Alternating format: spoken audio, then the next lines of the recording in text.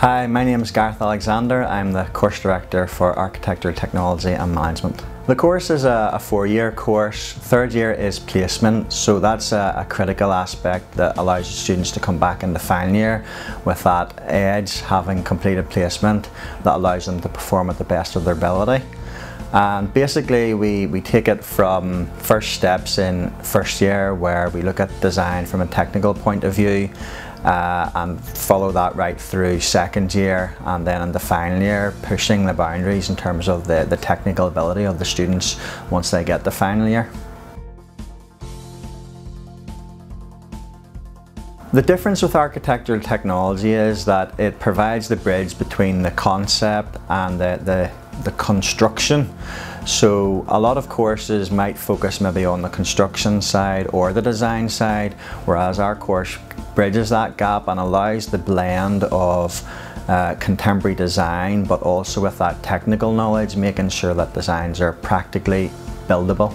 We have a number of lecturers that teach the core modules, and they know a lot about architectural technology, but we're also able to draw on a breadth of experience from other lecturers who will be able to provide specialist information. So it's a nice mix there in terms of the variety of lecturers that we have on the course. Some of them are doctors and professors and very good at research in their own area, but again, then we have that practical understanding of what architectural technology also is.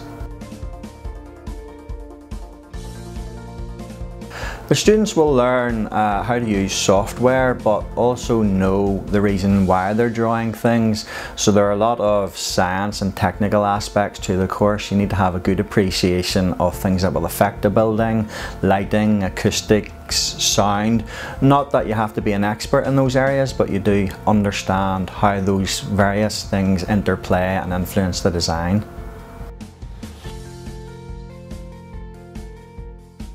The course has that mix of lectures along with the more practical sessions where students are drawing. So typically we'll start off in first year doing sketches and then move into doing drawings on computer, and those will gradually become more complicated. But again, it's that underpinning knowledge of understanding that you're not just drawing lines, you're trying to communicate the technical information, and that's what we cover in the course. It's very much led by what happens in industry, and the briefs that we set for coursework are very realistic in terms of what people will be doing in a practice setting. Over the last few years we've had very good employment statistics, 90% for the last year and in the 80% the 2 years before that. A lot of people will assume that our graduates may go and work for an architectural company, but over my number of years in the university, some of our graduates do then go on and set up their own practice. They can work maybe in partnership with someone who's a chartered architect or a chartered building surveyor, but also some of our graduates go and work for contractors, health and social trusts, education library boards, and really there's a wide range of opportunities there, even internationally.